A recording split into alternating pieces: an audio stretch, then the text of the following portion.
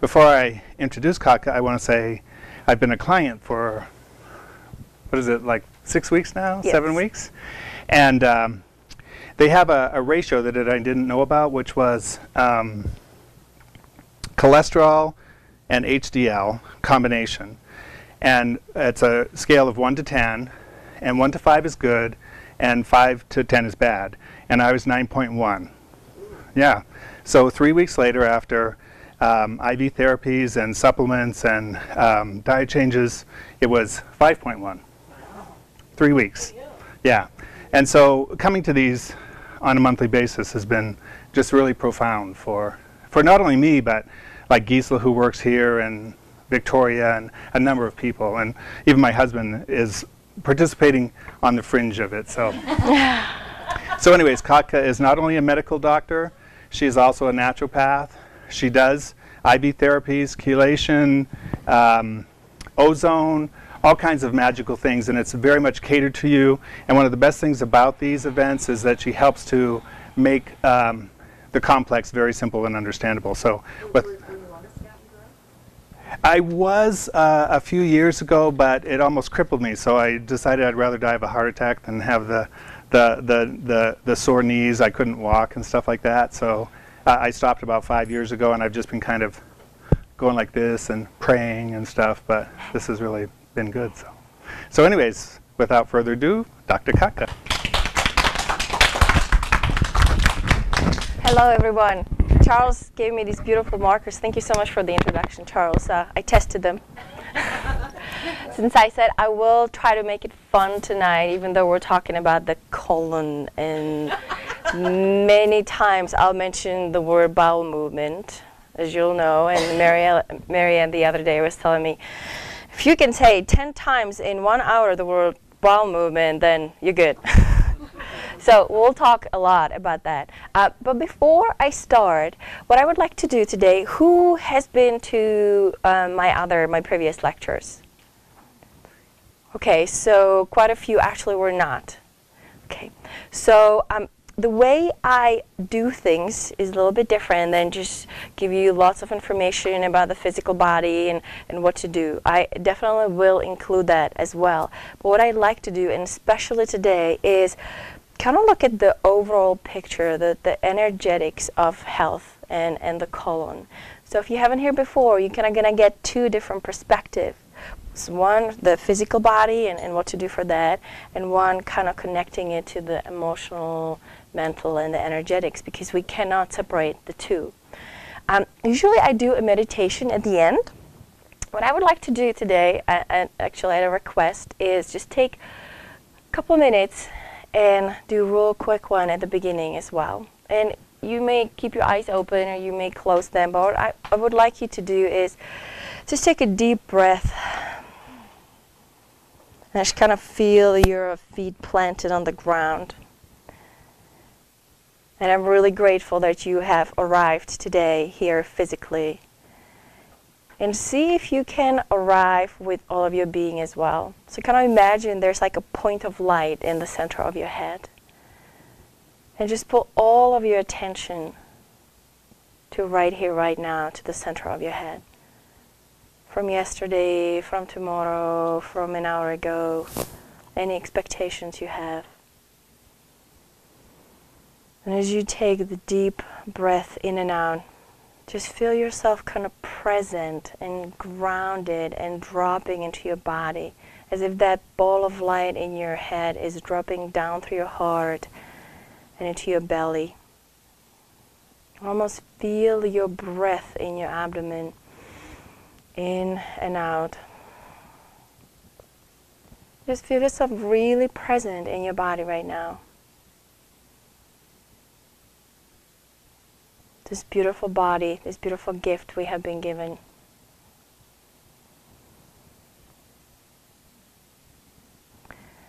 And just whatever information is going to land today, just open to that. And know that you are actually listening, not just with your mind, but you're listening with your whole being.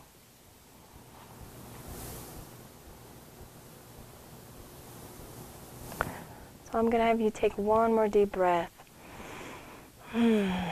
open your eyes when you're ready. Do you feel a little bit more present?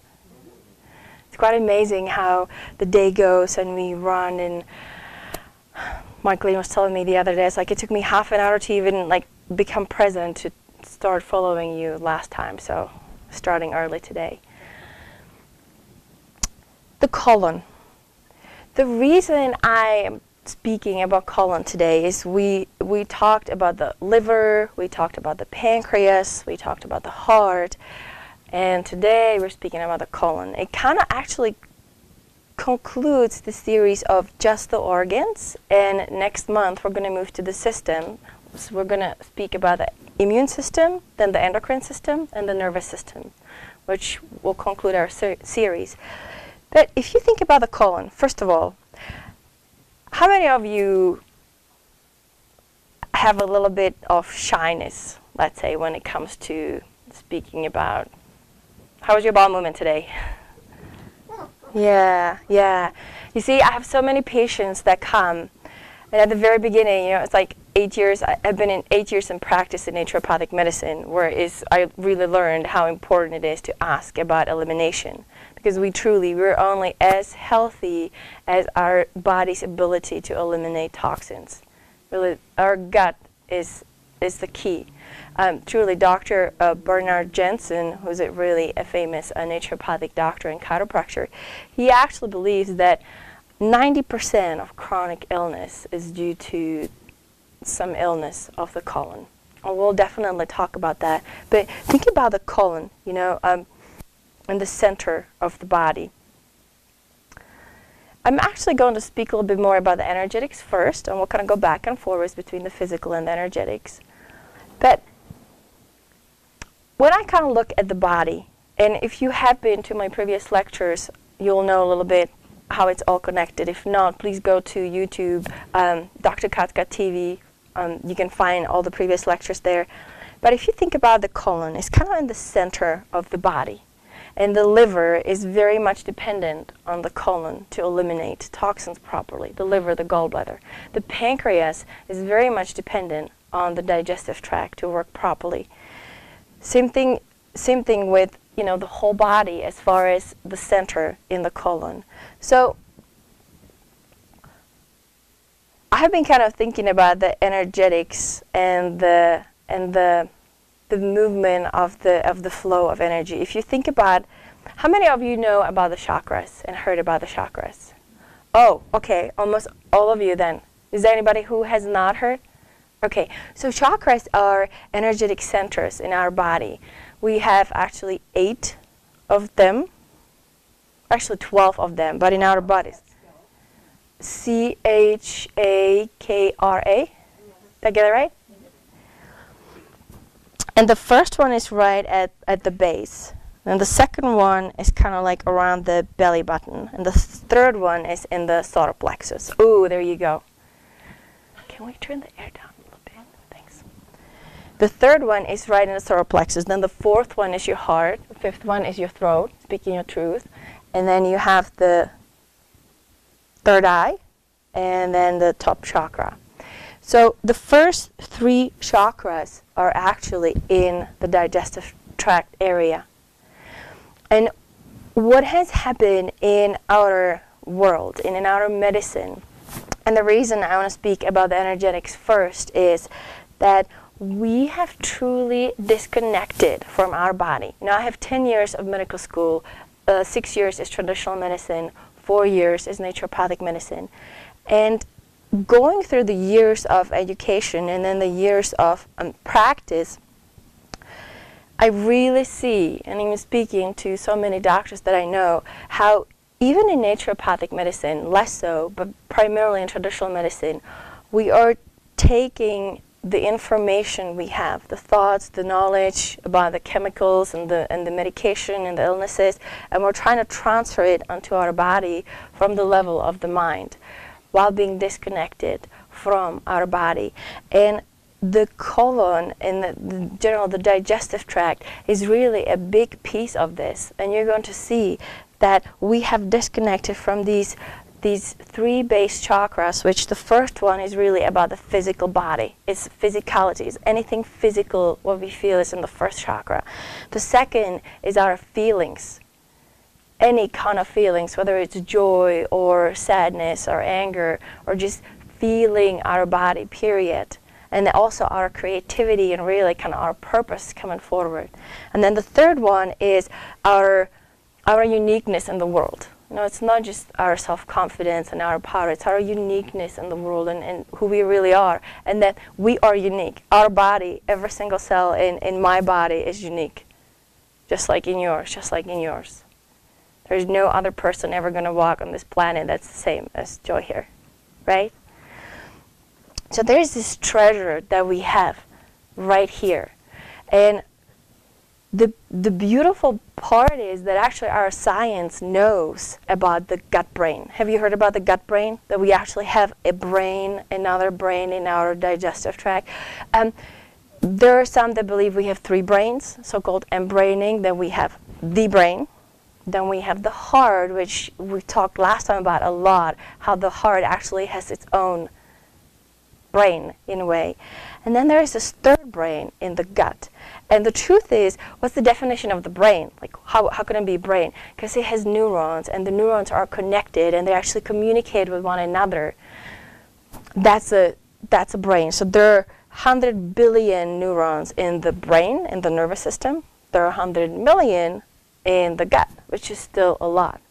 And the scientists were actually very surprised to find out that the main nerve that innervates the digestive tract is the vagus nerve, that 90% of the nerve actually goes from the gut to the brain.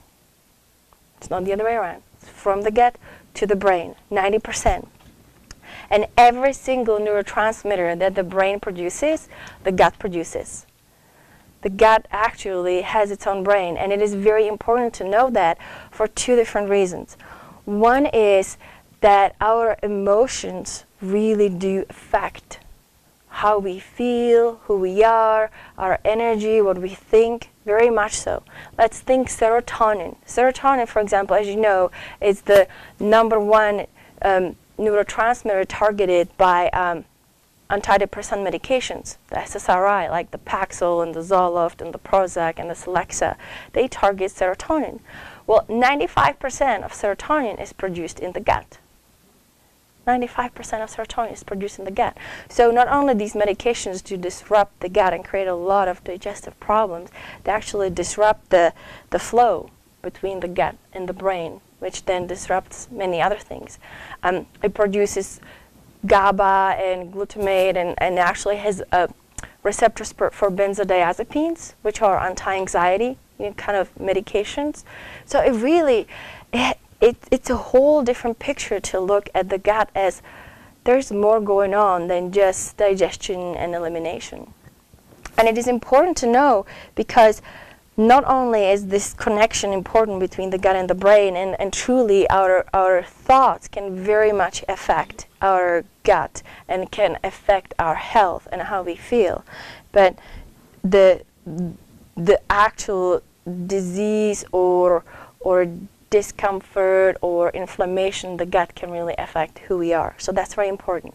And then the other piece with this is if there is a brain in the gut, and if I'm disconnected from my body, and if I'm disconnected from this powerful part of myself, and as you will see, the digestive tract, when we talk about colon, we talk about the small intestine as well. But when we are disconnected here, how can we, and really 90% of most illnesses start here, how can I heal when I am not connected here, when I'm just coming from the level of the mind? It's really a big picture that I'm hoping is going to, and it will, this metaphysics and quantum physics information is coming forward. It's just medicine is behind. But it's that connection to our body is where we actually get the power to heal. So there are many of my patients, and a few people here that may share, is we can heal pretty much from anything. That is my belief. And I want to transfer that onto you. And if you do not believe that, just know it is possible. And I have seen so much of that, and it really is not miracles. It is possibility, but it does not happen when we only come from the level of the mind. We have to connect to this powerful center here, and the reason for that is because not only does it center us into who we are, but in these 1, 2, 3 chakras, especially in the third one, is where the action comes in, right? So when we're connected to our physicality, to our feelings, over here, then in the third chakra is where the power to take action and take care of ourselves and to create for ourselves what we desire. So connecting to this beautiful part of ourselves is very important. And the reason I'm starting with the energetics is because truly what has happened in our medical world, and specifically in traditional medical world, naturopathy is so much further ahead, is that we have kind of taken the bowel and the gut and sort of created, gastroenterology, which is the gut doctors. And there are a few diagnoses that we have, such as, a lot of Crohn's disease and ulcerative colitis and cancer and colon cancer, and I'll come back to those. But we have diagnoses of the colon and treating specifically the colon and totally taking the colon outside of the whole.